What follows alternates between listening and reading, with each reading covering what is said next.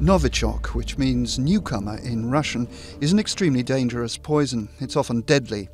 It's part of a family of military-grade nerve agents developed by the Soviet Union towards the end of the Cold War.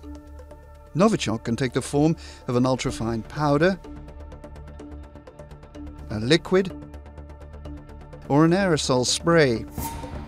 It can be absorbed through the skin, inhaled or ingested. It can take effect within minutes. The ingredients of Novichok can be transported separately and only become toxic when they're mixed together. Novichok attacks the central nervous system, disrupting communication between the brain, the main organs, and muscles. The resulting loss of muscle control leads to breathing difficulties and paralysis. In severe cases, death can occur by asphyxiation and heart failure. Novichok works by attacking an enzyme that controls acetylcholine, a chemical transmitter responsible for muscle contraction.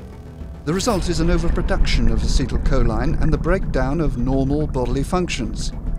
To counter this, victims are treated with a drug called atropine. Atropine stops the acetylcholine present in the body's nerve endings from working.